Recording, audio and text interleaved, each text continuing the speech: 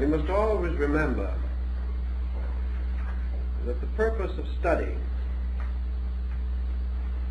is, at least in part, the fact that we do not have all the answers. We are not attempting merely to communicate that which is already clearly known, but to search in the mystery and maze of the world's experience for things that are not too well known, in the hope of bringing clarification. And by clarification we mean to bring forth out of ourselves additional resources with which to cope with the unknown. What we call growth, as far as knowledge is concerned, is the gradual conquest of mystery, in which by degrees we become sufficiently informed and sufficiently astute in our own contemplative faculties so that we can approach the unknown with organization and help to simplify and clarify various doubts that might previously exist. So when we begin to study the planetary theology of ancient peoples, we are not in possession of all of the facts that we would like to have available. Two problems are presented by this situation. In the first place, we are not certain that ancient man was in a position to articulately clarify his own position. A great many of his findings were held intuitively by a kind of knowledge which does not base itself upon the strict processes of reason. In the second place, between antiquity and modern man is a waste of time, a tremendous desert of distances. We are no longer able to think as he thought, to understand what he understood, or to build our conclusions upon the reasonable courses of events which were sufficient to his needs. Thus, between the uncertainties of origins and the additional confusion caused by the destruction of ancient records, and also by the loss of our true living knowledge of ancient languages, we must present certain reservations on this problem. But with this group of reservations, we have also certain evidence, by means of which we may reasonably deduce or even induce that certain things were almost certainly true. And perhaps by contemplating the network of symbols, we shall begin to appreciate or apperceive the principles behind the patterns which we can now contemplate. We must not assume that antiquity was all-knowing, nor must we assume that antiquity was all ignorant. We must recognize that there are things we know that they could not have known. But there were also things which they knew internally, which remain unknown to us because we are no longer naturally and internalizing people. They had certain interior illumination, which seems to have led them far in the search of essentials, whereas the outer light of our thinking has carried us vast distances into things not so essential. For instance, we begin our problem this evening with the problem or study of the 7 deities, or as Plutarch refers to the mystery, the 7-rayed God. Why was the 7 so vastly significant a number in ancient times? How does it happen that this number coincides with what the ancients called their planets, consisting of 5 planets we know today and 2 luminaries? These 7 bodies, in peculiarly close relationship to the earth and appearing to move around it, have for the longest period that we know been highly symbolical and highly significant in relation to theology. These 7 wanderers, these 7 planets, by the Egyptians, by the Persians, the Hindus, the Chinese, the Greeks, and many other peoples, particularly perhaps even the Babylonians, these 7 planets were always identified with 7 deities. These 7 deities, in all these different groups, divided and organized themselves in practically the same patterns. And the powers of these deities, regardless of the names by which they were known, were identical. Thus the number 7 comes to us with a tremendous and almost awe-inspiring pressure of validity. We know, for example, that there were 7 principal deities among the Chinese, but their astronomy seems to have been a little better than ours of the ancient world, for they had the 5 ancestral gods corresponding to the planets, and they also had 2 other deities corresponding to the sun and moon. You will remember that at the time of the Annunciation of the birth of Confucius, 5 old men entered in a vision, carrying or leading among them the Kirin or Kiling, a magical animal, a kind of unicorn. And these 5 announced the coming of the great sage. At the time of his birth, it is said, these 5 old men were on the roof of the house in which he was born. Now, the Chinese emperors, for at least 2,500 years, have celebrated the mystery of the 5 old men. And they were definitely and distinctly the planets. These same Chinese people also intimated 2 mystery gods that were concealed behind other symbols. Perhaps these mystery gods were the 2 planets that were later to be discovered, Uranus and Neptune, concealed beneath the symbolism of the sun and moon, which served temporarily to complete the septenary. But we also know that in the Buddhist doctrine there were 7 primary Buddhistic powers.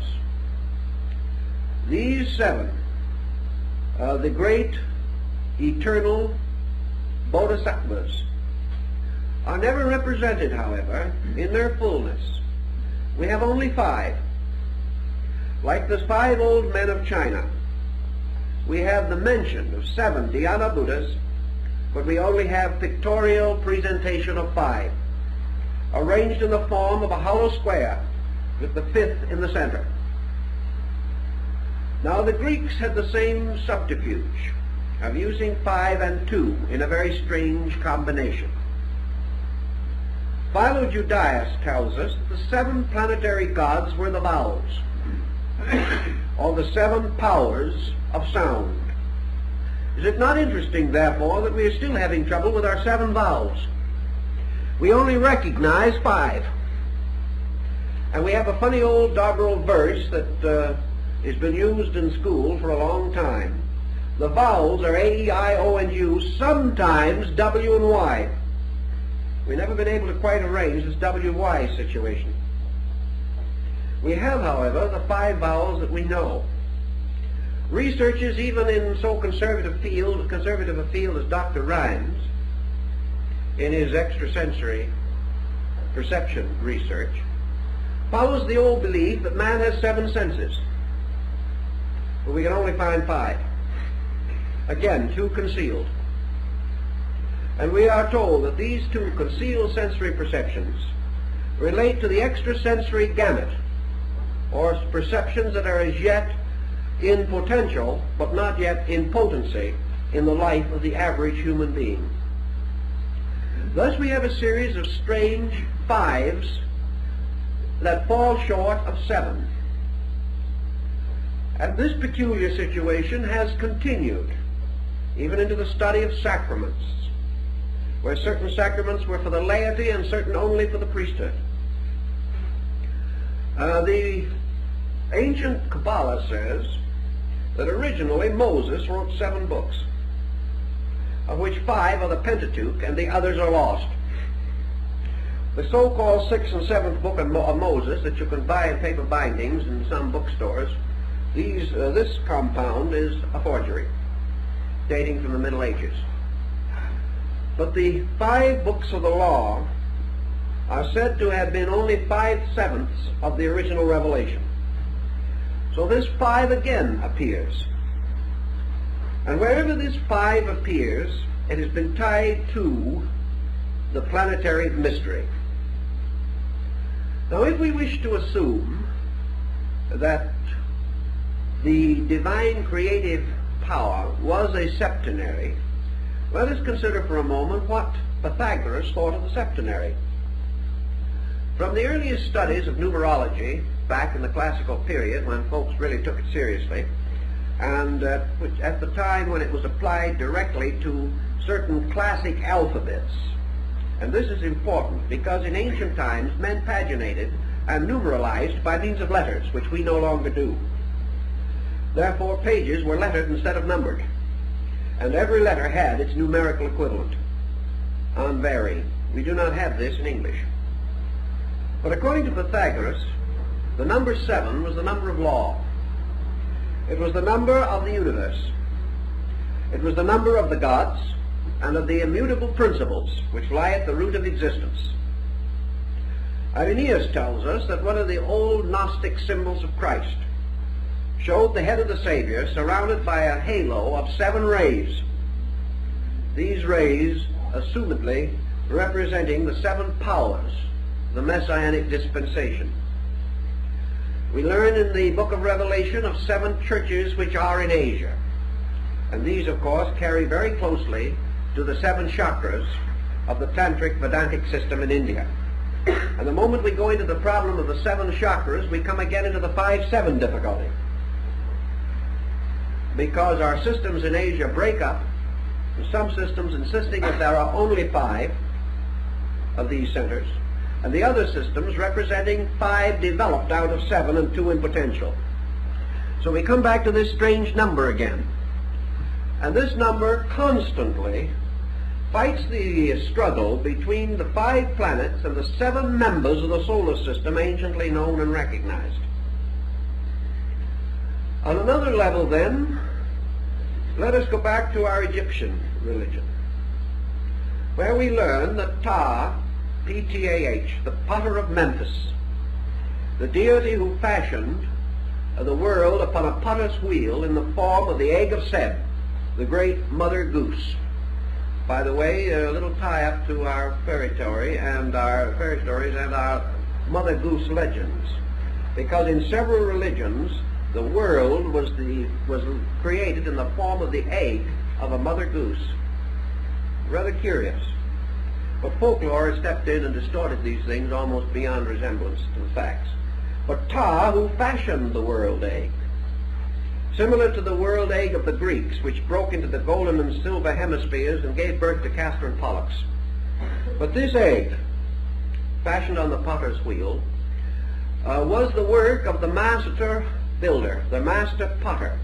And Ptah was the lord, governor, and presiding genius over the 7 Ammonian artificers. And these Ammonian artificers in Egypt were dwarfs, mysterious little beings represented glyphically as gnome-like figures, each of which held in its hand a bare knife, held in this kind of a position, upright knife. These were the knives with which the worlds were gouged out of space. And the 7 Ammonian artificers are said to have come out of the earth near the site of the Great Pyramid. They were the ancient ones, the formitors, the fashioners of things. And there were therefore among the Egyptians beliefs about the 7 creating powers or laws. In the ancient Kabbalah, the creating fiat or word was spoken in the form of the 7 vowels, 2 of which again were mystery vowels or secret letters, which could not be known, and for the deficiency of which the great name could not be restored, captured, or preserved. In the Jewish early works in Genesis, we find in the opening chapters the Elohim. And the Elohim are the 7 creating powers of the great deity who is said to have fashioned the world in the opening chapters of Genesis. These are the spirits of God that moved upon the face of the deep. Their number is identical with that of the Ammonian artificers of Egypt. They were the powers or creating attributes released by the speaking of the word of creation. And this word was always a word composed of vowels. So we go back to the mystery of the 5-7 vowels. All these things point to some kind of a doctrine, which frankly and obviously is very difficult to trace after so long a time, but it meant something and had a very clear and definite bearing upon the entire structure of the universal organization as it was known to the ancients. Pythagoras, in defining this mystery of the 7, goes on to relate it to the 7 powers of universal generation. And in explaining this, he tells us, and Plato later corroborates him, that the soul was a numerical mystery patterned in the geometry of 7. That the soul of man actually consisted of 7 parts and an 8th sphere. Now this 8th sphere also arises in the ancient religious doctrine. The 8th sphere appears in the Gnosis, and in the recent discovery of Gnostic books in Egypt, probably the most important religious find in the modern world, far more important than the Dead Sea Scrolls. These books, incidentally, were found earlier, slightly earlier than the Dead Sea Scrolls, but are not as well known. In this Gnostic collection, we have a very great deal of information bearing upon the esoteric use of numbers and of the various deities and principles that are represented by them. Pythagoras, who was perhaps one of the outstanding leaders of the study of number-letter relationships, pointed out that man in contemplation, energizing within himself but not speaking the vowels, that this energization moved into various relationships to himself, so that in thinking or internally sounding these vowels, he had the sense of their forming a pattern around him in space. Some of the vowels have to be thought or sounded above, others below, some before and others behind, some in the center. These vowels naturally by their sounds produce patterns that are of the greatest importance. In the Pista Sophia, in the Book of the Saviors, and the Gospel of Truth, the great Gnostic writings, we also learn of this 8th power, or 8th sphere, from above below. And this 8th sphere is called the abyss, or the dead world, or the world of darkness. And the 8th sphere is our planet, thus supplying to the ancient a mystery, which in the Gnostic ritual is sometimes called the abortion. It is the abode of the fallen spirits, and it is also, as Pythagoras pointed out, the sphere of generation. So he bestowed upon the 7 energies of the soul an 8th power, which he called the power of generation. The 8th power of the soul being that which precipitates it into body and creates its association with physical and material things. Thus the 8th planet and your Yezids of Iraq, your various sects worshipping the diamond peacock, also know of the mystery of the 8th sphere. And we have intimations of it and hints of it in many places. We find it in Christian religious symbolism, where the Virgin, clothed with the sun and carrying the man-child in her arms, is standing upon a globe. This globe is the eighth sphere which is beneath her feet, just exactly as it is presented in the Gnostic rituals. Now, if you go back to Revelation for a moment, you will come to the seven lamps and the great figure that moves among them. And we know that in the tabernacle and temple rites of the old Jews, the seven-branched candlestick is the symbol of the seven planets. All of this shows a tie. It shows this tie returning. I talked to some of the medicine priests among our southwestern Indians. To them the planets also have peculiar meaning, although these Indians do not appear to be aware of any astro-theological symbolism such as we know. Still, these planets are superior beings, and why a light in the sky should so universally be so regarded, where it has no correspondence in human experience, can only tell us that either there was an ancient diffusion of this knowledge, or that man has intuitively developed it within his own psychic nature. And it is possible that Pythagoras being correct, and that man possessing a soul, which is archetypally sevenfold in principle, that this sevenfold archetype forces man to contemplate everything outside of himself in terms of a septenary. He cannot escape the incessant demand of discovering seven around him, because he moves from a point of seven within him. Such might sustain some of our thinking, and so we proceed to some of the theological systems and devices by means of which this particular and peculiar pattern is revealed to us. The seven great gods have always played their dominant roles, and each of these deities has had a common purpose or reason for the symbolism that has arisen around him. A very good description and discussion of this will be found in Godfrey Higgins' great work, The Anacalypsis, which is probably one of the most exhaustive and, for most readers, exhausting study of the subject that can be discovered. But Higgins, who had a monumental capacity for analogies, traced through practically every religion of the world, not only to discover the septenaries, but also to discover the numerical equivalents of the names of deities, so that these in turn could be fitted into this essential septenary pattern. His attainments in this direction, or in these directions, were outstanding.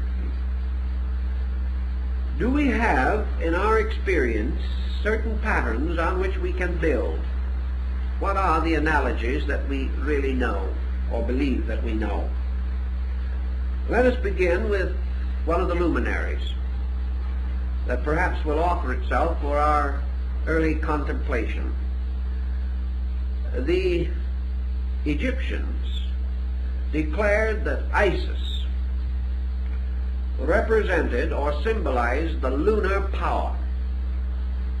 But this was not enough in itself, because in all these ancient peoples we can't exhaust their thinking with a single statement. Therefore, we have to go further. Isis representing the lunar energy from Isa, meaning ice, frozen, something held locked, crystallization. These terms might be applied to what we have often held to be the condition of things on the moon. But Isis, as the lunar mystery, represents the moon in the form of the generative impulse of the moon as mother, the moon as the source of fecundity, the lunar cycle, which is particularly preserved and was anciently religiously noted as being tied to the menstruation cycle, the cycle of fertility and of generation. Now, the moon, we know, has two phases or qualities which are particularly noticeable, namely that it increases and decreases in light, and that it is at sometimes full and at sometimes totally invisible. Also that it may appear as a crescent or as a partial sphere. So the Egyptians had two deities, the white and the black Hathor, to use in connection with the lunar phases. And the black and white Hathor governed or ruled the underworld. And the underworld, of course, now, for our thinking, is our eighth sphere, or the earth. This is the underworld of Plato, to which men come not go not when they die, but come when they are born. For this is the purgatorial, the underworld, right here among us, as we are gradually coming to realize more clearly every day. Now, Isis has a sister whose symbol is called Nephthys, from which we have our word naphtha. Now, Isis has always as her symbol the empty throne of the sun god, and Nephthys has as her symbol a bowl, a hollow bowl. The hollow bowl, of course, is the symbol of the earth, because the earth is the receptacle of energies, according to the ancients. It is the mysterious cup which catches the wine of the Eucharist, or the wine of life. The earth is the Sangreal, which contains within itself the Sangre Real, or the blood of the king. The earth is the receptacle, just as the physical body of man is the receptacle of the principles which make him a living thing. So Nephthys represents the earth, or the lunar energy, in its physical potential. So the moon and the earth are sisters. And if you go into the ancient astronomy, you will be able to suspect that this could well be true. And in your East Indian doctrines, the affinity between the moon and the earth is very close and might be regarded as a relationship, such as that between Isis and Nephthys. Now, in the other systems, we find other deities representing this. We have, for example, Diana, who is the great lunar deity of the Ephesians and Etruscans and other Greeks. Her bow is the lunar crescent. She is the huntress. She is hunting for the deer, and is often found or represented in ancient art throwing her javelin or firing her arrow into the flank of a stag. The deer, of course, is an earth-moon symbol, and has always been so represented, from the deers on the Yggdrasil tree of Odin to the deer that pulls the sleigh of Santa Claus. The deer has always been a symbol. It has been a symbol of imagination. It has been a symbol of the various processes over which the moon has dominion. The lunar goddess, then, plays many parts among many peoples. She is the huntress. She is the generator or generatrix of the world. She is the great mother. She is the mother of mysteries. She is the symbol of experience, of the lunar ancestry, the things that came before, the night into which a man turns at death, and the night of time from which he was born. The night-moon symbol is very, very prevalent among ancient peoples. We also have the Indian symbol of Maya, or illusion. And Maya, Mari, Marie, Maya, all of these things are water symbols. The proper name for pure water would be Virgin Mary. Maya is illusion, represented in India usually by the reflection of objects upon the surface of water. Mirage, caused by water in the atmosphere.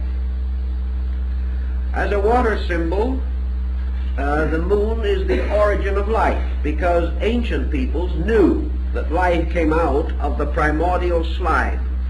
This slime was in the Greek and Chaldean mysteries referred to as Elos, or mire, the primordial slime from which the monsters of Besorah's history, the Phoenician account of Genesis, these monsters came out of the primal slime. Elos is the root of the word Ilium, and Ilium was the original name of Troy, the city that was conquered by Ulysses. And the victory of Ulysses over Troy, the mystery of Helena, or Helen, over whom the Trojan War was fought, Helen is an ancient name for the moon. So we have astronomy playing its part all the way through these stories. And we find almost always your lunar symbol as representing an illusion of some nature which must be overcome. Also, illusion in the sense of primordial ignorance from which wisdom is born. Therefore, reality is the child of illusion. Reality is born of illusion. Man born into the world is born into a state of ignorance from which he must ascend, or which he must transcend by his own wisdom, skill, and understanding. Therefore, through the illusion of life, through the miseries and misfortunes of ignorance, through wrong action, man is gradually pressed on to the achievement of truth. Therefore, truth is forever born of illusion. And it is also the radiant light born of the mother darkness, the light that shines in the darkness, and the darkness comprehendeth it not. So in other legends and in other peoples, we also find this story of the moon divinity. We have, for instance, the interesting note that when Michelangelo made his magnificent heroic figure of Moses, he placed lunar horns upon the forehead of the great lawgiver of Israel. No one knows why this occurred. But we do know that the ancient Jehovestic cult, which caused or leads to what is called the root J in the Jewish religious history, was originally a lunar volcano cult. Whereas the Elohistic cult, or the branch E of the ancient Jewish descent, was the cult of the artificers of Egypt and the Elohim, or the builders. And these two were originally separate religions, but they were blended together. The horns upon the forehead of Moses remind us also of the horns upon the altars of the tabernacle, the horns upon the crown of Osiris, the horns upon the helmets of the Vikings and the ancient Nordic peoples. These horns are the lunar horns, just as surely as the ancient Ark of Noah, or the Ark of Noah, is the horizontal or fallen lunar crescent capable of holding water in the ancient beliefs, what we call the wet moon. Many, many such parallels. But now let us pass to another group, just to see what kind of trouble we can really get into. Let us take the character of Mercury. Now, the planet Mercury in astrology, which has come down from the inscriptive tablets of Sargon, and which has never changed greatly its meaning, either in Eastern or Western thinking. Mercury, to the old astrologers, was described as a neutral power. That Mercury served almost completely according to the nature of the planet with which it made its first aspect. That the power of Mercury, like that of the Greek Hermes and the Latin deity Mercury, derived therefrom with some restrictions, was the messenger of the gods. The peculiar symbol of the mercurial message, or the messenger, was the power of the dog, the faithful dog star. And And the power of Mercury was associated with the faithful transmission of knowledge. And the ancients placed this symbol under the control or direction of Sirius, the dog star, the star of the faithful one. And it still occurs in some of our religious rituals and so forth. And in the Quran, one of the animals that was permitted to enter heaven was the faithful dog that went into the cave with the 7 sleepers of Ephesus. Now, the 7 sleepers of Ephesus is another interesting legend relating to the 7 and this recurrent number. In this case, the 7 sleepers, the 7 powers of the soul, and the faithful dog, the body, all went to sleep together. In the study of Mercury, we also go into our Hermetic analogy, and we come upon the sovereign symbol of Mercury, which was the original Egyptian deity Thoth, T-H-O-T-H. Thoth is actually the root of our word thought, and has to do with the principle of mind. Thoth was regarded as the author of the great body of sacred writings, more than 40,000 volumes. We are not to assume, of course, that these were the writings of one person, but the writings of one mind distributed among all living beings. Universal mind writes all things. The Thoth, or Toat, of the Egyptians later became the Thoth Hermes of the Osirian cycle, and this in turn the Hermes Trismegistus of the later Hermetic teachings which arose in Alexandria about the beginning of the Christian era. Thoth's symbol is a stylus and a writing tablet. He is the symbol of the faithful recorder of things. He is the one that receives the messages of the gods and faithfully preserves them for all time. He is therefore the symbol of the messenger. He arises as Merodach in another group of religions, Babylonian. He is also preserved to us under the form of Nebo, the deity from which the great kings of Assyria and Babylon, such as Nebo-Belshazzar, derived their name. They based their names upon this deity Nebo. It is also interesting that when Moses died, he died on Mount Nebo. And Nebo was the Mercury of these people, also represented with the stylus and the writing tablet, and in the Babylonian cuneiform described as the Lord of the writing table. The Lord of the writing table. And Moses died upon Nebo. And Moses himself is remembered particularly because of the 2 tables of the law. These analogies get dim in interpretation, but the roots of them are very important. In India, the planet Mercury is called Buddha. And this is another very interesting situation. Mercury is also associated with the day Wednesday in the Nordic mysteries, associated with Odin or Wotan. And Wotan again occurs among the Quiches of Central America as their ancient navigating deity. Mercury or Buddha is represented in one of the Indian Buddhistic paintings as seated in the midst of the planets, acting as their messenger or servant.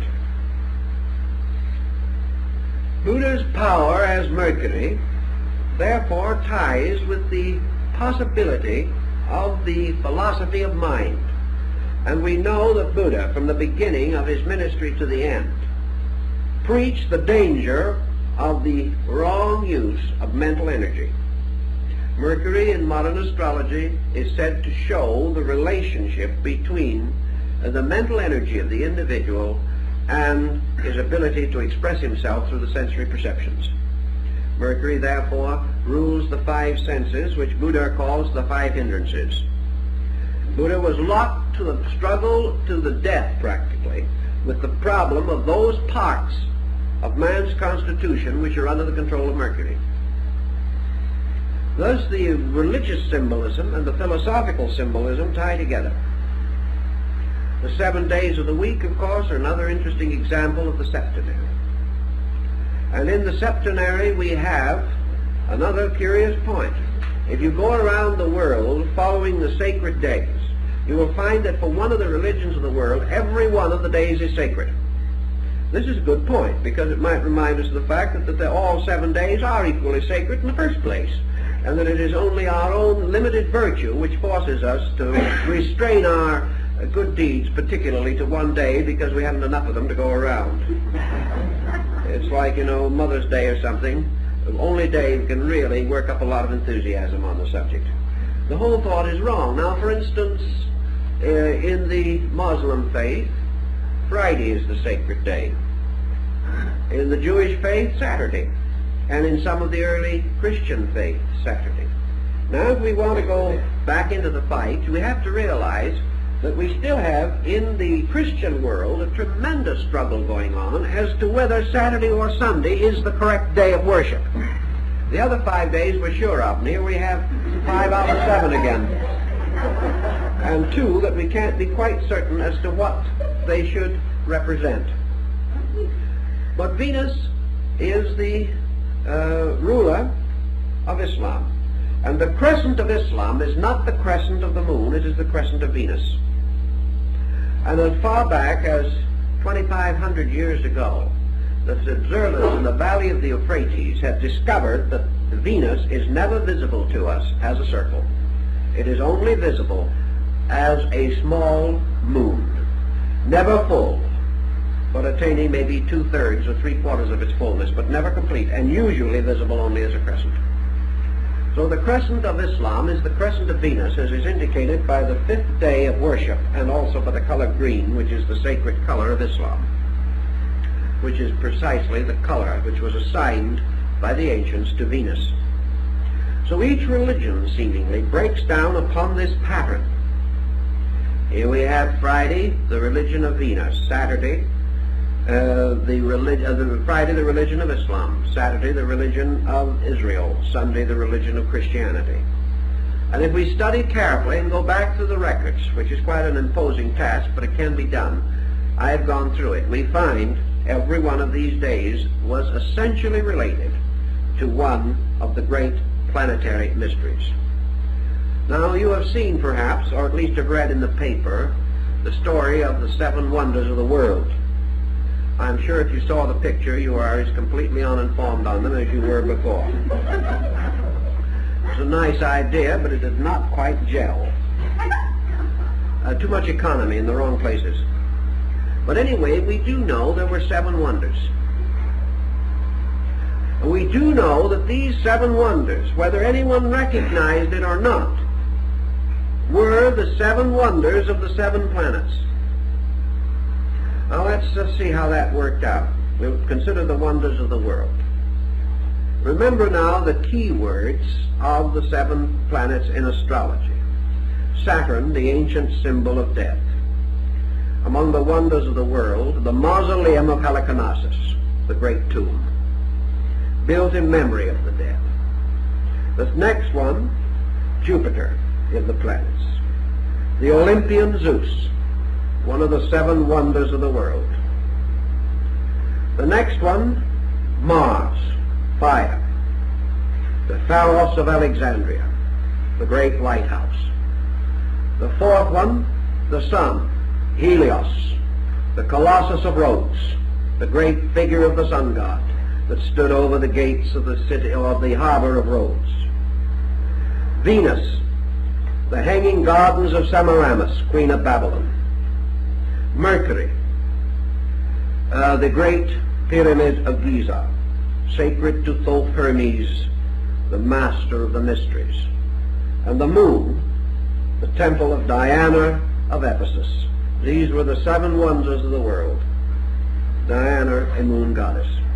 So every one of the 7 wonders, built by different peoples at different times, were by some strange circumstance dedicated to a different deity, never overlapping, and these 7 correspond exactly with the planets. And there can be no question that somewhere underneath that there was an intent or design of some kind. Again, your septenary, and of those great remains, those great monuments of antiquity, only one remains, the Great Pyramid of Giza. The others have vanished in the waste of time, and we know their places by legend only. We believe that part of the old ruins of the Hanging Gardens of Babylonia may exist, but we are not certain. So here again we have what were called the pentacles, or the magical devices of the great creative septenary. And it would seem to me that developing of this idea might have been very interesting in connection with this motion picture that I mentioned, because it would show an ancient knowledge of astronomy and would also have revealed the mysterious fact that these various nations and peoples of different beliefs and of no great friendliness among themselves had all united to adore the seven powers of the soul. And each had chosen a different one. And each had chosen the one that was related to his own religion, showing that at that time there were 7 of these groups, each worshiping one of the 7 planets, powerful enough to undertake and complete the enterprise referred to under the story of the wonder, which one of the 7 wonders it may be. So here's another case where these planetary symbols have moved in on us. And we can keep on going, and we can find them in Polynesia. We find them among the Eskimos. We find them everywhere. And out of these symbols, we come by degrees, as in the case of Mercury, to the realization that we are dealing with basic or symbolic principles, that there is a relation between the sensory perceptions of man, the races of man, the continental diffusion of human culture, the species and the types, genera of living things, all of which are capable of septenary division, the different philosophies and schools of ethics, morality, all of these great structures fit together to form one basic concept. Now, in your ancient Greek music, you had the same problem. You had 7 musical modes. You had the 7 strings upon the Orphic lyre. You had the 7 basic forms of Chinese music. And you have the septenary restated in the ragas of India, particularly in playing upon the great instrument, the veena, which is the sacred instrument of the goddess of music, of wisdom, and of harmony, the deity Sarasvati. Always the same number. The Chinese named the strings of their musical instrument after the planets.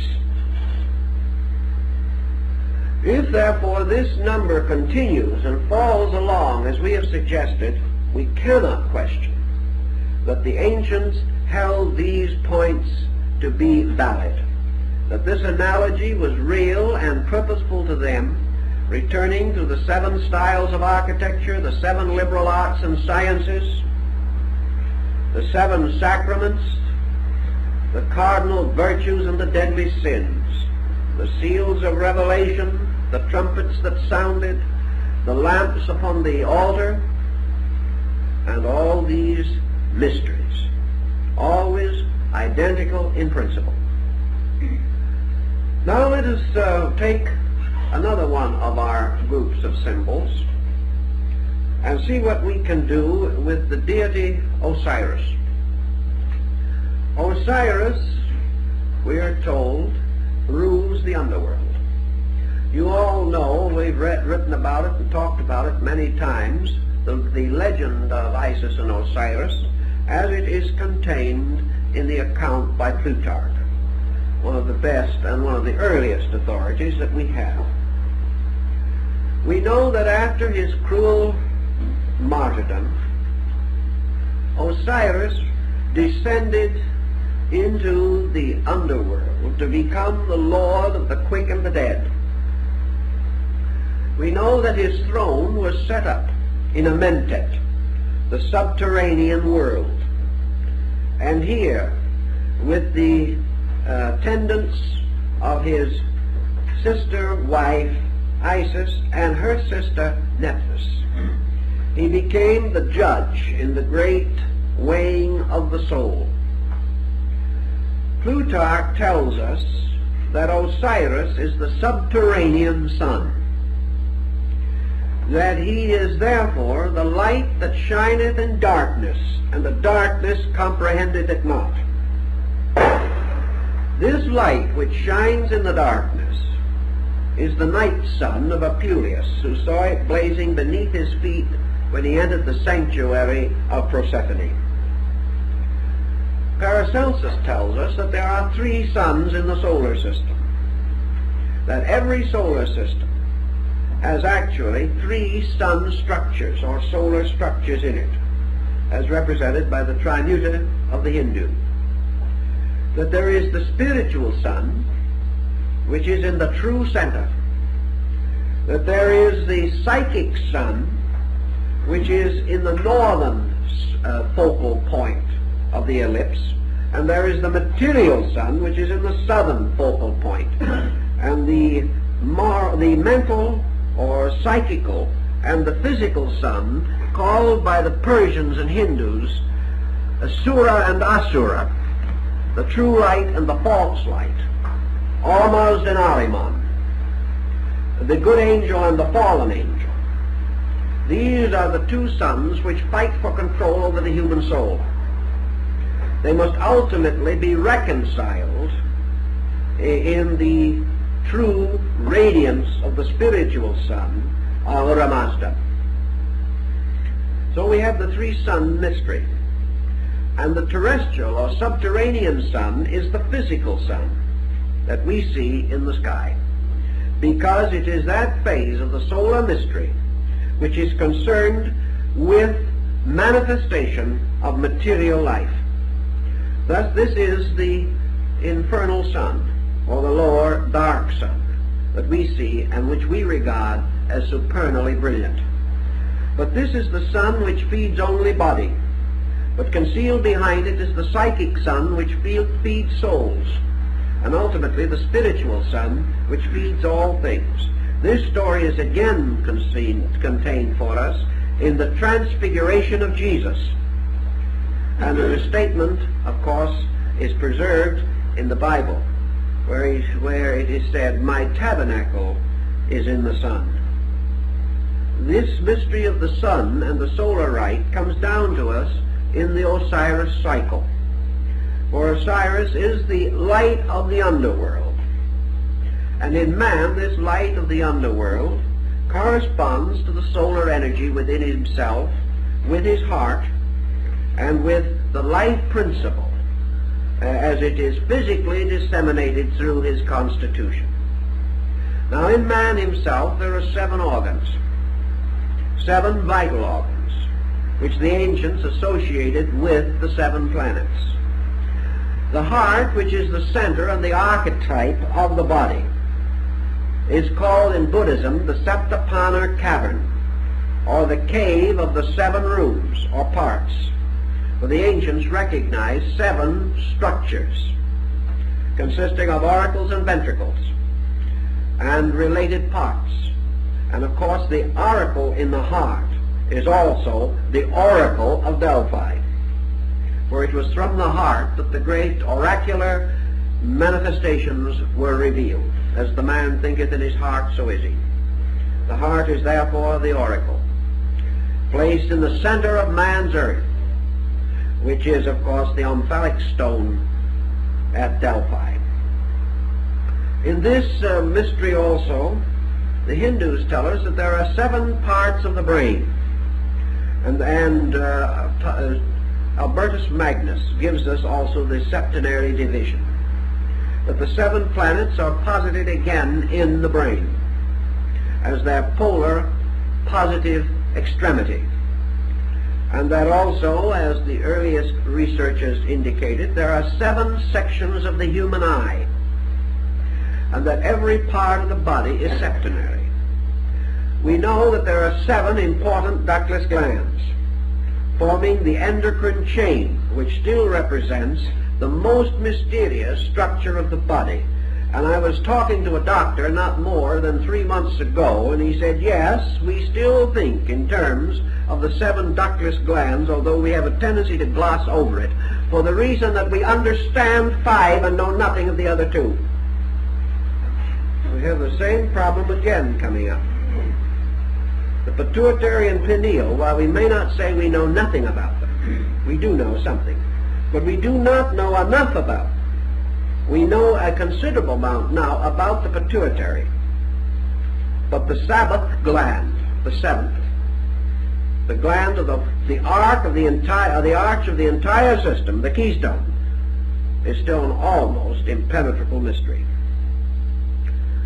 This 7th, by the way, is the eye, the mysterious, internal or all-seeing eye of the mysteries, which is again the symbol of Osiris, as worn upon the throne crown of of Isis. So these problems come back in great mystery to us.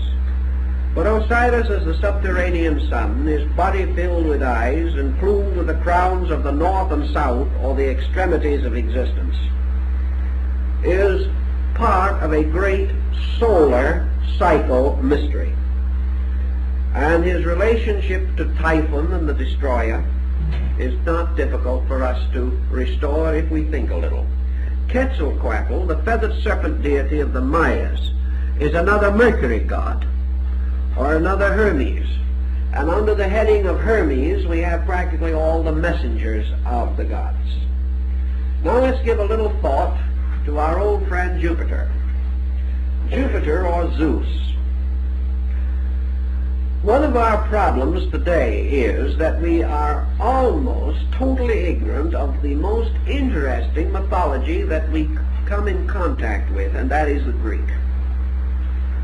With the exception of those mystifying and hopelessly inadequate fables so lovingly preserved for us by Bullfinch, we have almost no knowledge of Greek theology. We have some fables and legends of Jupiter riding around in space in his chariot, or changing himself into a bull and carrying away Europa. These things are comparatively meaningless as we are now given them, but that they are meaningful must have been true.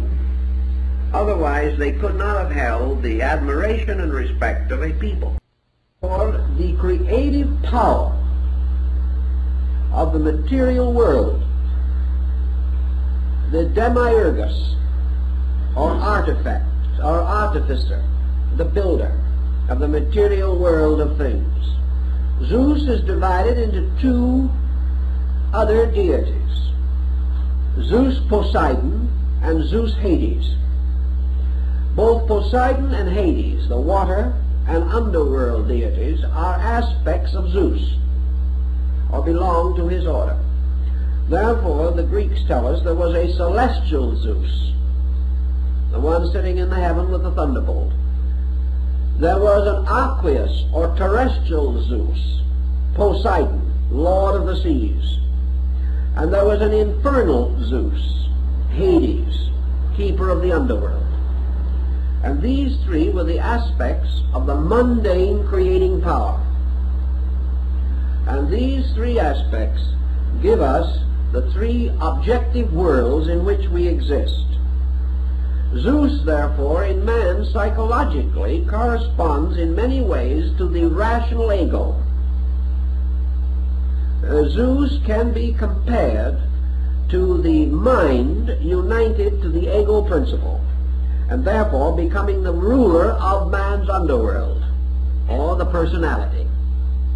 Zeus is the archetypal legislator of personality, ruling the world from the personality downward, and constituting, therefore, in his 3 aspects, the mental, emotional, and physical attributes of man. Also, these attributes as we find them in the universe. Man being only a miniature archetypal pattern of something greater, or a miniature of a greater archetypal pattern.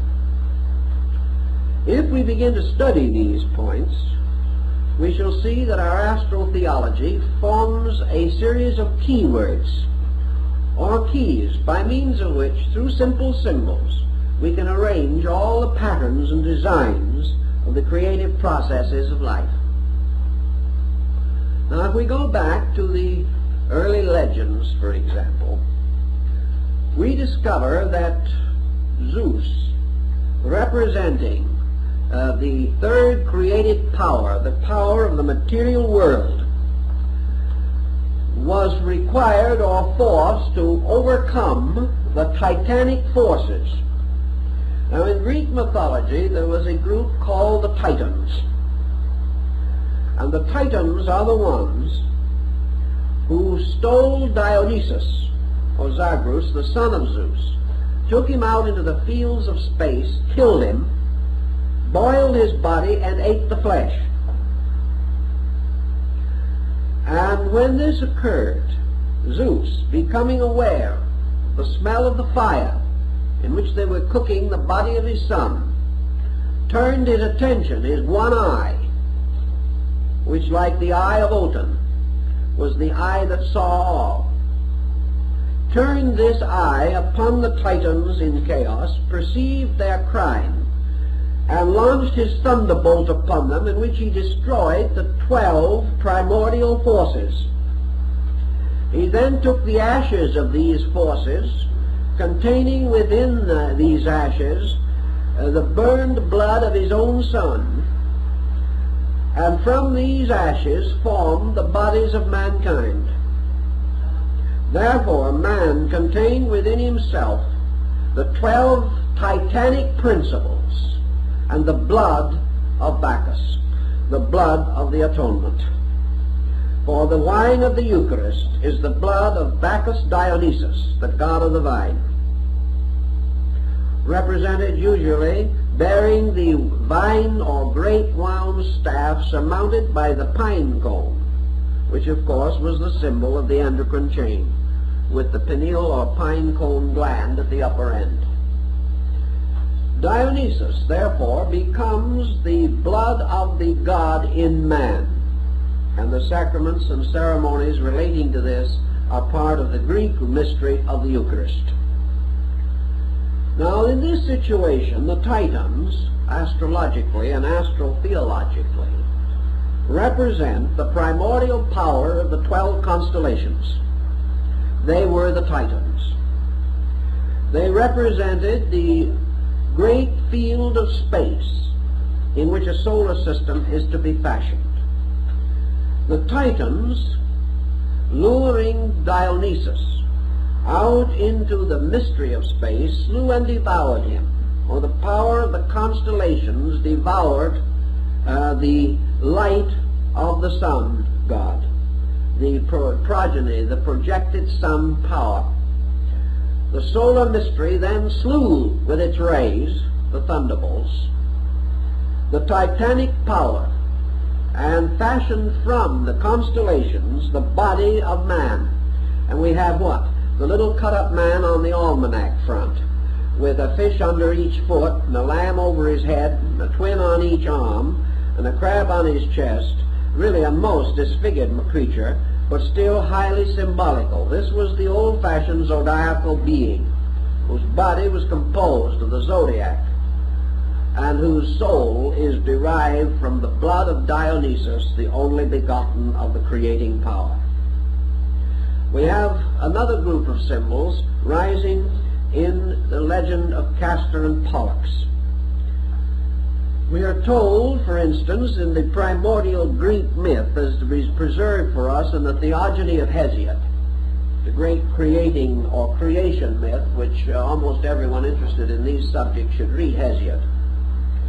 We are told that in the beginning there was the eternal power, the eternal being, undimensioned, unlimited, and that within this power were two root principles, the Pythagorean duality in unity. And these two powers were called ether and chaos. Ether was of the nature of love, and chaos was of the nature of place, unorganized. the motion of ether upon chaos, or of love upon place,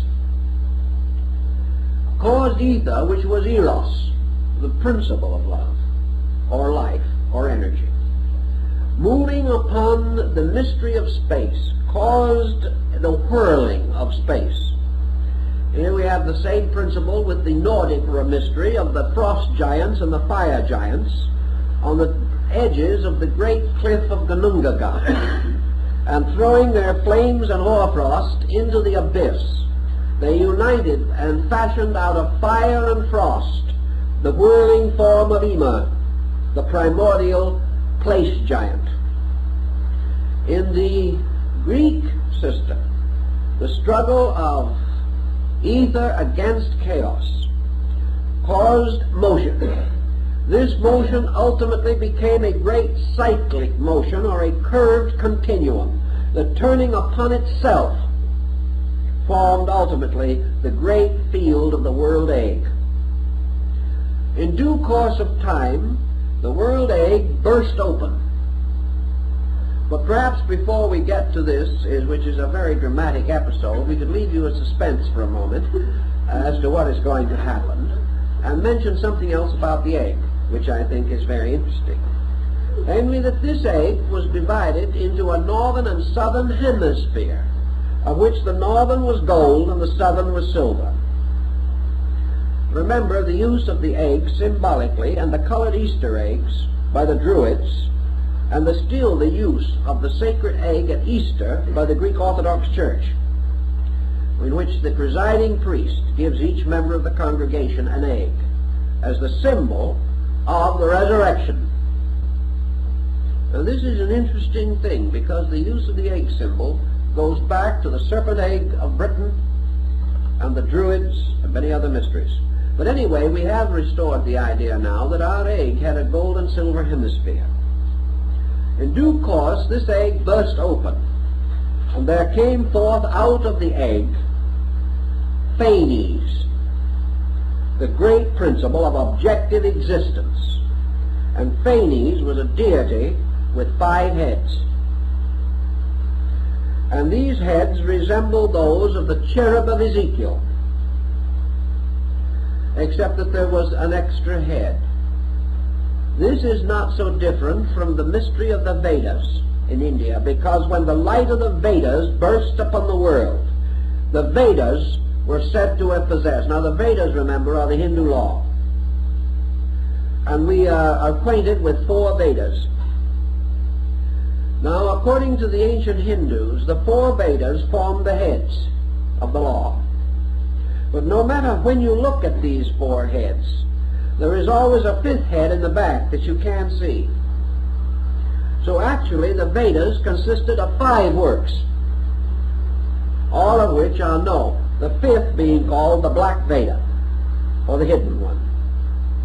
Now the 5th head of Phanes is also hidden, but it exists.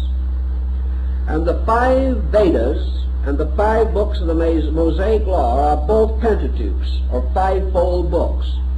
And Phanes represents the 5 powers of the true planets out of the 7 which we have previously mentioned. Now Phanes, bursting forth out of the egg, became the Cosmocrator, the blazing forth of the primordial form of the universe itself. The 5 heads are again the 5 Dhyana Buddhas, which blaze forth out of Adi Buddha, the supreme basic consciousness of the world. In the case of Phanes, from this power, or from Phanes, in turn, was born Uranus, the lord of the sky, and the 2 hemispheres of the egg, which had been broken apart, formed the superior and the inferior worlds. And it is said in the Old Testament also that which was, though the waters which were above the heavens were divided from the waters which were beneath the heavens, or the firmaments. And the upper half was the heavenly world, and the lower half was the natural world. And out of the cleavage of these 2, Phanes, or the power of creative vitality, the objective archetype, was released. Phanes became the father or creating principle of many, that is, of multitude, or of legion, the formation of living things. And they all took their archetypes from his 5 heads. These represented, therefore, 5 streams of life, which many people still represent today as the 5 elements of ancient alchemy: earth, fire, air, water, and azote, and the 5 kingdoms which we represent, or were represented in the Greeks: the mineral, plant, animal, human, and heroic. The 5th being the power of ether, or the energy of the soul, Akasha. In the development of these legends, therefore, we have the use of elements, we have the use of signs. 4 of the heads of Phanes represent the fixed signs of the zodiac, which in turn become the great cross of the fixed signs upon which the sun is crucified. They become the great seasons, and the 4 seasons marked by the equinoxes and solstices are the seasons of the 4 great sacred ceremonies distributed throughout all humanity. If then we are to assume that these things simply arose from accident, that somebody sitting down tried to figure this out, where would we get? It is, first of all, absolutely necessary for us to assume that many peoples, at different times or at the same time but greatly separated by cultures, by interests, by attitudes, by distances, came to the same conclusions or received a similar indoctrination and were equally impressed therewith, itself almost miraculous. That all people should have agreed in accepting this, even had a great missionary system carried the news, is almost incredible. Because it would have meant to uproot earlier doctrines that these people already possessed. But what were the nature of these earlier doctrines as far as we can find them? In China, the earlier doctrines behind the rise of the great system of the kings, and I don't mean rulers, I mean the books, the kings, like the Shu King, the Tao Te King. These great books, which began from the reign of the Emperor Fu He, the earliest historic emperor, we know from the legends of China that prior to this, the Chinese people venerated the stars and built their great system upon the stars. We know that when Muhammad entered Mecca and overthrew the idolatry that was there, he was attracting the ancient religion of the Near East, particularly of Arabia, Persia, and what we now call the Eastern Mediterranean. And this religion was Sabianism, the worship of the stars. We know that the earliest faiths that we have of Egypt indicate that they were preceded by an astronomical cult. We know this was true in the valley of the Euphrates.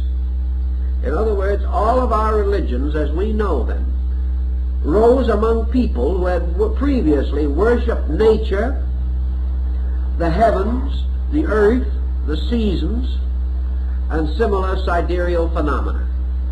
When the great Arya migrations in India moved down from the Trans-Himalayan area across the Indo-Gangetic plain to occupy India as we know it today, they moved in upon the Dravidian culture which already existed there. And Max Muller says the Dravids worshipped elements, planets, and stars. So Indian culture, as we know it, arose in an environment previously controlled by star worship. How does this happen? Where was this star worship? These people were not astronomers as we know them. They did not have the equipment. They could not have known the universe as we know it today. Yet their background was the worship of heavenly bodies, elements, and things of that nature. Several groups of researchers have tried to solve the basic mystery that this presents. And we always come back to the same inevitable. namely that the impression of these patterns arises from the constitution of the human being himself. Therefore, within the psychic field of man, as Paracelsus so broadly hints, there must be a concept according to the number 12, the mysterious dodecahedron, or 12-faced symmetrical solid, which to Pythagoras was the symbol of the universe. This has to exist as an archetypal energy symbol within the human being, the ultimate recognition that all things that happen within 12, or within a 12-fold diffusion of potential. And that this 12-fold diffusion of potential, the eternal space, has as its symbol, space equals 12. Now, how it equals 12, our own intuitive nature may not tell us. But when man thinks space, or man experiences space, he receives the instinctive impulse of 12. 12, therefore, is the absolute symbol of potential in number, and was so accepted by the Pythagoreans. Potential is that which rests forever in abscondita, or within itself, invisible, unknown, unchanging. And space, eternity, being, unconditioned, must archetypally, psychologically, be signified by 12. The motion of potential into potency, the emergence of things, causes the 12 powers to burst forth into the form of a septenary. And one of the greatest mysteries of ancient Hindu mathematics was the possibility of dividing the 7 creative gods equally into the 12 creative powers without a remainder. And that was a fine mathematical problem, and it was solved. It is possible that 7 can be distributed evenly through 12, and at the same time neither the 12 nor the 7 fractionalized in any way. This was one of the old calculations of the Hindus. I've seen the calculation made. It can be done. But by this means, therefore, 12 eternally moving into 7 causes a septenary, no two parts of which are the same. Therefore, no one of the septenary contains the same relations of the 12 elements, nor all of them. Thus we have 7 basic potencies, or powers, which are the objectifications of the 12 potentials. And this moving from the state of 12 in suspension to 7 in projection constitutes creation. Creation, therefore, emerges as a septenary. Now, the septenary in this case is mysterious for 2 reasons. And in order to understand this mystery, we must again go back to our ancient peoples. We know that they recognized 5 elements. And we know also that they recognized man as consisting of 5 parts, yet they always called him a septenary.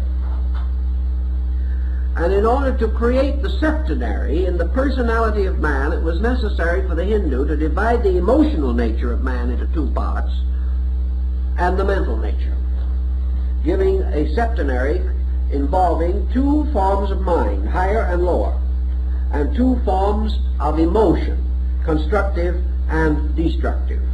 But this was not the original intention. This was again the blind, or the subterfuge.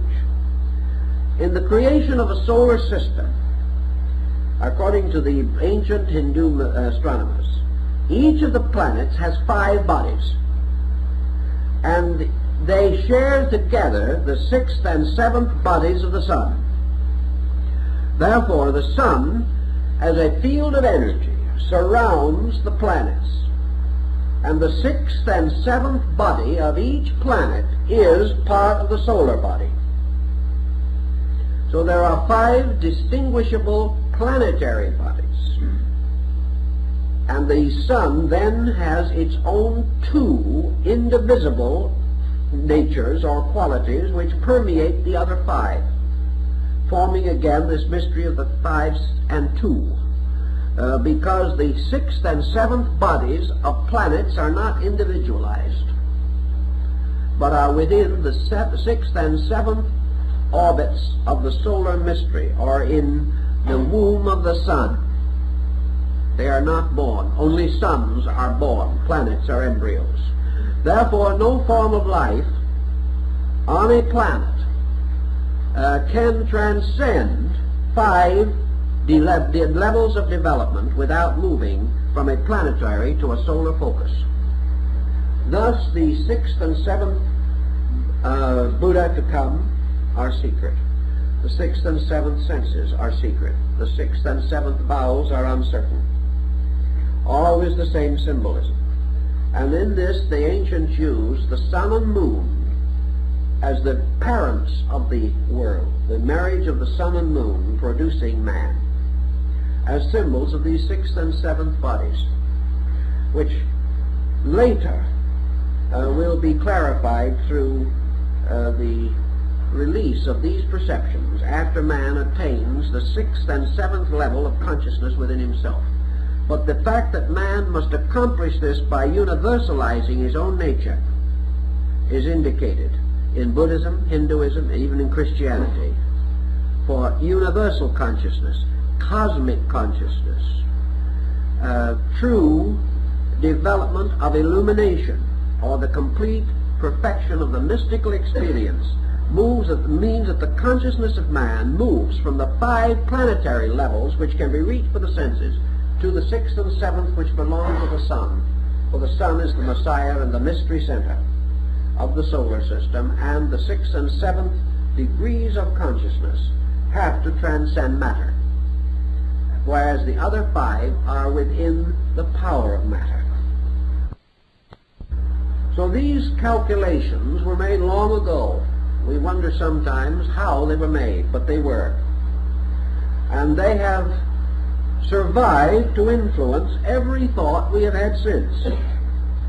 Now some will say, and perhaps with a measure of sense of justification, therefore, that when we explain all of this, we are only going to explain the way man thought in the first place, and we still have no way of knowing whether it's true or not.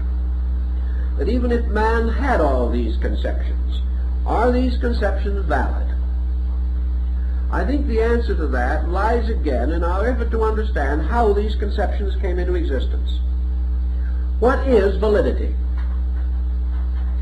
Is validity to be based merely upon a physical scientific approach to a subject which cannot be so approached, and for which we have no instrument of any kind? The moment we transcend the phenomenal experience of living, we are out of the sphere of science. We can go far off into space and hunt for the orbits of other planets, but we are still on the level. We are not escaping from the 5 zones which belong to planetary consciousness. To escape from those zones, something has to happen inside of us.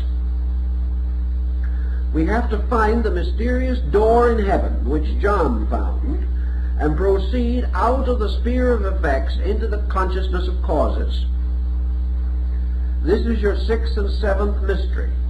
And in the human being, the 6th and 7th part of his own energy field he shares with all other human beings. That is why it is possible for man to attain not only brotherhood but identity.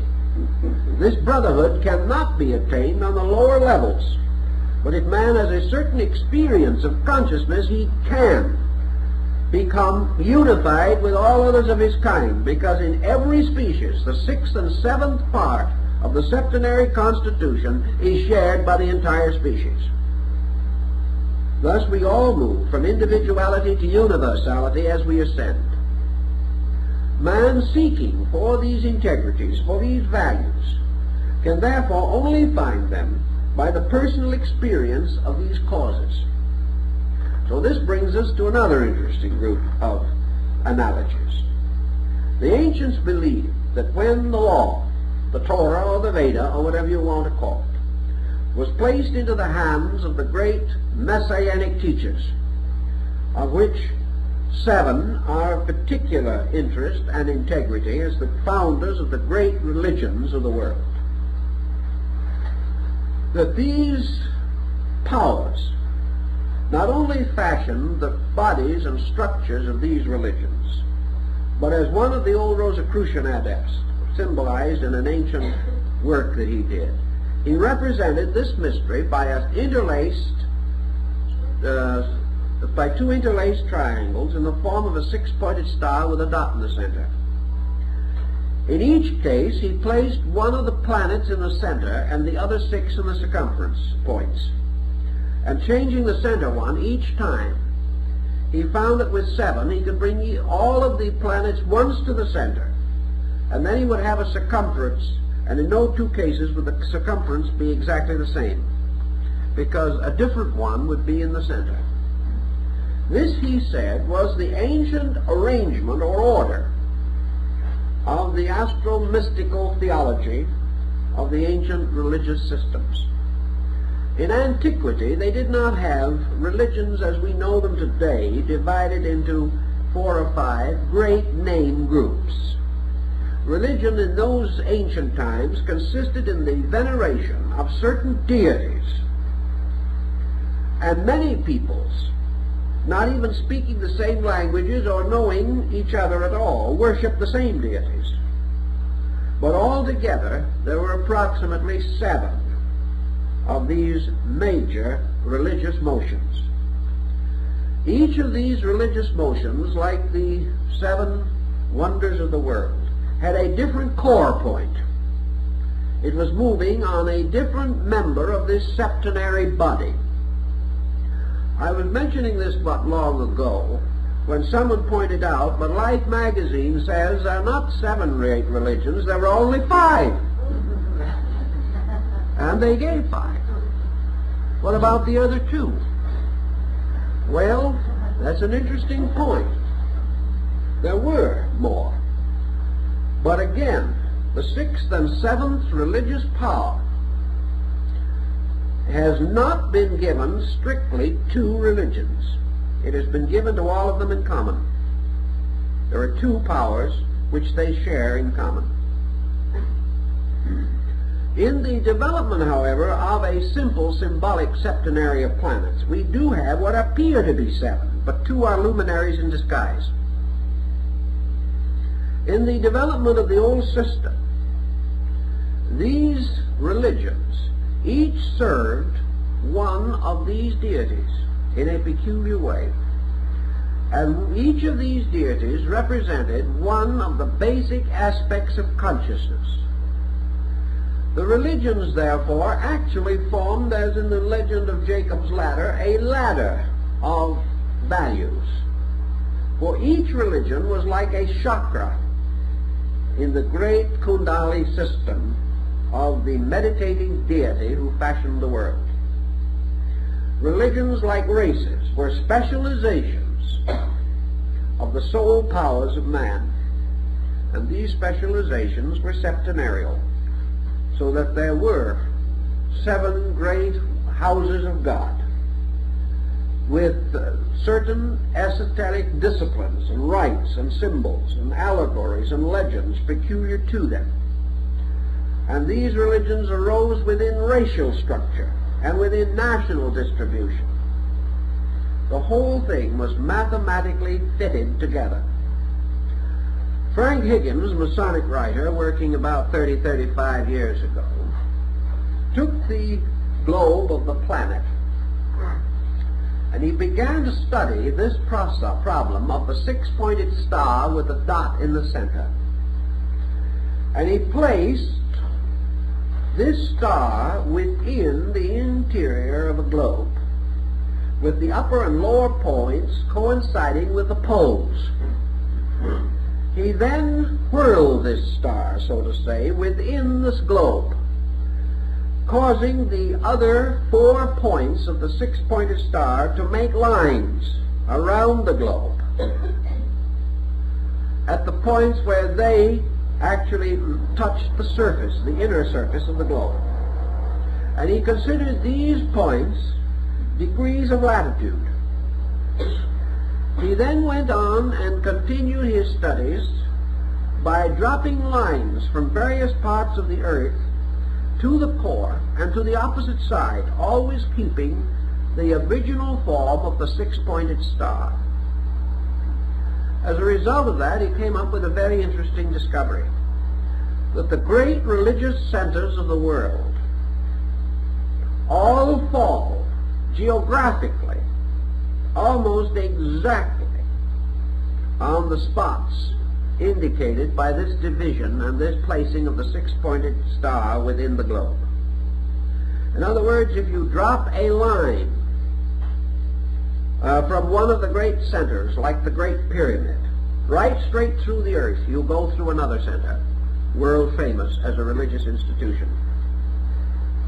You go through these systems, and he made a very careful study of it and came to some extraordinary conclusions, that the entire distribution of man's worship has been mathematically correct in terms of the earth on which he lived, which is not remarkable when we realize that whoever built the pyramid not less than 4,000 years BC was able to orient that building at that time to the 11th decimal point.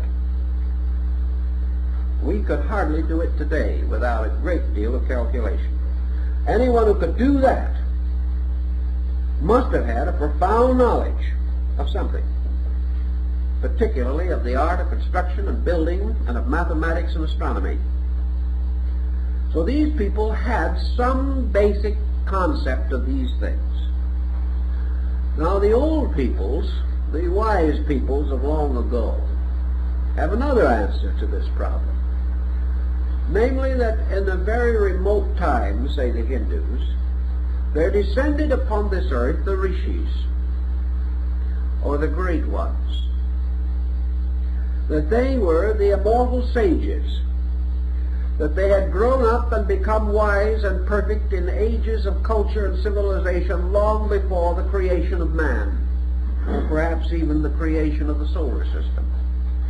That they were the products of great previous evolutionary cycles, and that they were the ones who placed these first findings at the disposal of man. Therefore that man did not discover them, he was given them. And that gradually these ancient ones departed and left man to the continuance of the knowledge which they had bestowed. That is an ancient Indian belief, East Indian. There is also the story that the ones responsible for these achievements of man were essentially the lunar ancestors, or the Pitris, and that they belonged to the previous cycle of life prior to the creation of the earth, which was while the moon was a live world. And that from these distant and remarkable sources this knowledge came. We say this is legend, but we are still confronted with the problem of how were these things discovered? And why is it that with thousands of years of work we have been unable to disprove them with all that we claim to know? And that step by step, as we move forward, we go back to Plato, back to Pythagoras, and back to these ancient calculations. We have our choices. We can psychologically say that these ancient ones, the rishis and the sages, represent the potential of our own superconscious. We can say that before man developed his own sensory institution, which we call personal consciousness, while man was still without an objective integration such as we know, that he was still not ignorant, because the preconscious, or that which came before the objectification of his present intellect, contained so much more that his present consciousness is capable of estimating. Man's consciousness, like the little nursery rhyme, sort of came out of the everywhere into the here. And it knew much more when it was everywhere than it does now.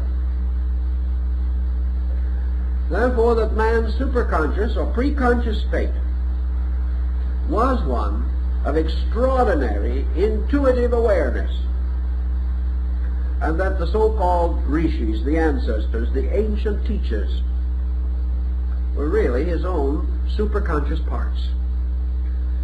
And that while he was still without intensive physical integration, these internal resources were available to him. He could consciously know inwardly, because what the Tibetan calls the eye of the Dhamma had not closed. We had not locked inner vision. Now, assuming psychologically for a moment the possibility of this line of thinking, let's see what has since happened. For the last several thousand years, man has gradually been developing a colossal neurosis. And this neurosis, as anyone realizes who thinks about it, is an abnormal situation arising from false thinking, false standards of value, and misuse of energy. All these things together add up to make the trouble. This neurosis places man under such a pressure of objective intellectualism that he can't even keep quiet. His mind has become a tumbling ground for whimsies. He is full of notions and opinions and very few actual dynamic facts. Let us assume, therefore, that this great objectification of man, in which his internal moved outward to meet the pressure of environment, has developed a kind of mask, a persona, in which he has built a wall of defense around himself, and behind this wall he has passed into a state of intensive frustration and neurosis.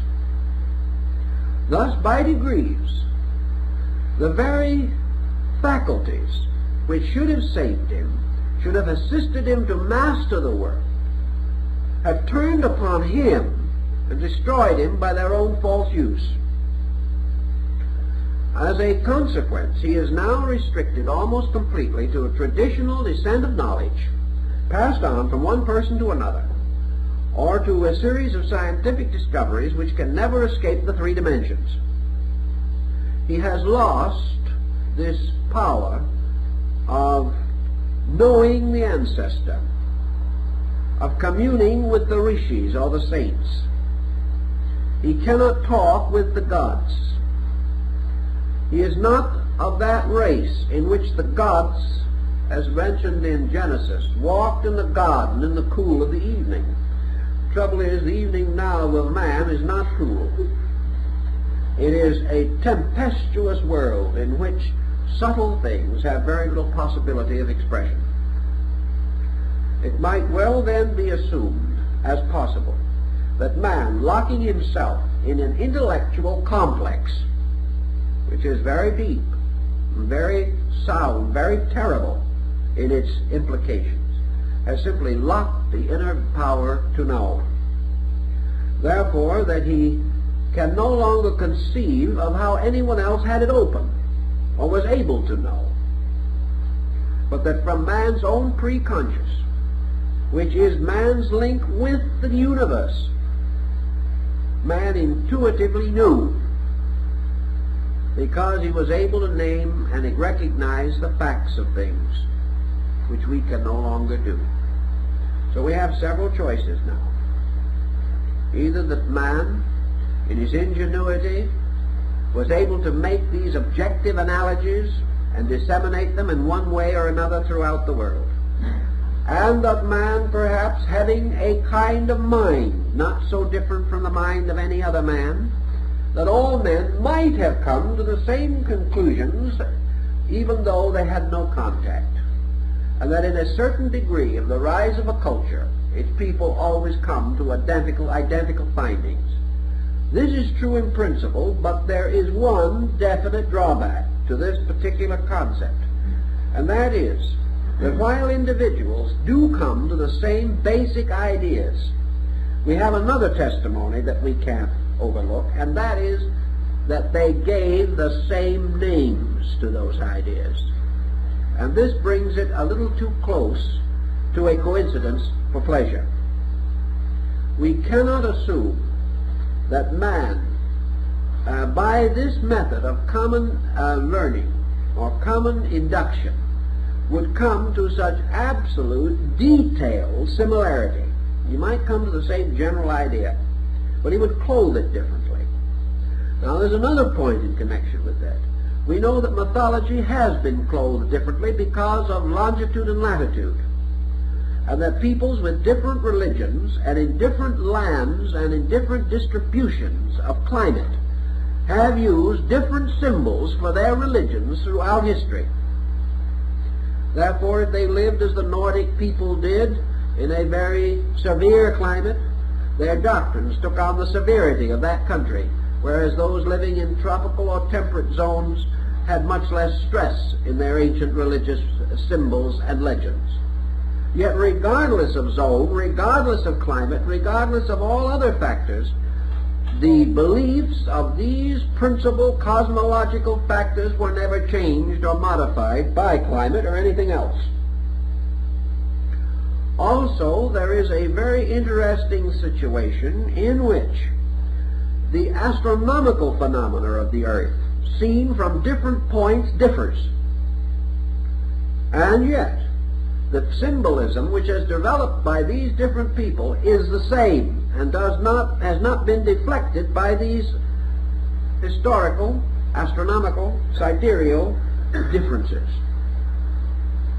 So we have to go even deeper than this to find the answer. And the only answer that we seem to be able to locate is that man's solar system is a cell, it is a structure, it is a witness to law. That the ancient analogies of the Hermetic doctrine were basically correct. That man can understand the solar system because he is one. And that the solar system can be experienced by human consciousness because man's consciousness is a miniature of it.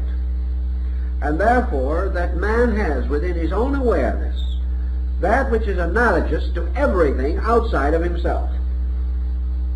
Thus, through the study of his own nature, he can come to grasp the laws by means of which universal motions and energies are maintained. Thus, he can experience a structure vaster than himself because the pattern is identical. The difference is quantitative, but the qualitative factor is the same. And Pythagoras pointed out in his mathematical studies that when quantities differ sufficiently, we suspect the difference of qualities. But this is not true. But that quantitative differences obscure qualitative identities. But actually, qualitative identity always exists. Thus man, by extrasensory perception as we call it today, or by intuitive knowledge, possessed prior to the obscuration of consciousness by sensory development, might have been able to archetypally know all things and name them according to their true natures. Then when he finally went to sleep in objectivity, these subjective things passed backward into a kind of dream state. Then your religious mysteries and your great mystical institutions and your ancient ceremonial rites came into existence, and they were rites of dreams. They were created to artificially force man away from the objective focal awareness to which he had become addicted. The ancient priesthoods worked with trances. They even used narcotic drugs. As the American Indian mystic did, they used fumigations, and a very common device among ancient people, fasting. by means of which the sugar content in the brain was reduced, causing the tendency to psychic phenomena. But all of these things that were done, like the reveries of the psychological analysis, were disciplined efforts set up by religion and philosophy to release the preconscious state of man's knowing through initiation, through ceremonies and rites, so that man could again attain the availability of the true knowing locked behind false knowing.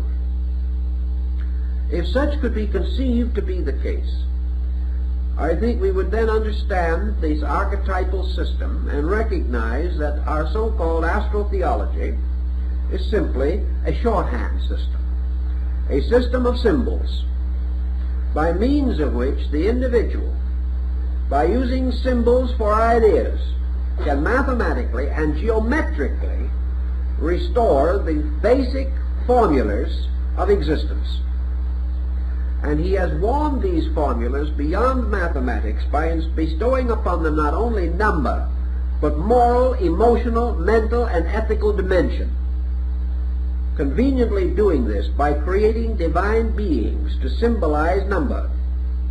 These beings are gods in the Greek and other pantheons, the great orders of divinities of ancient worship, which are actually symbols of living mathematical focal points, endowed with the qualities of those points as well as the quantity or mathematical distribution of pattern, on the basis that the ancients maintained, namely that every mathematical formula was also a moral structure, a living thing, not merely a dead pattern. All this type of thinking might give us a clue to the archetypal astronomy and how it has affected our religions and why it cannot apparently be removed from religion, and how religion has continued to build on it even though it has ignored it, and continues to preserve it even though it might preach against it. And so, denying these things in many instances, religious and philosophical systems continue to use them, never for a moment intending to stop using them,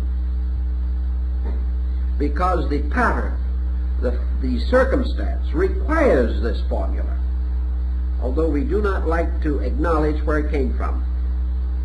So out of these considerations, perhaps, we'll get ourselves ready for some more heavy weather next week.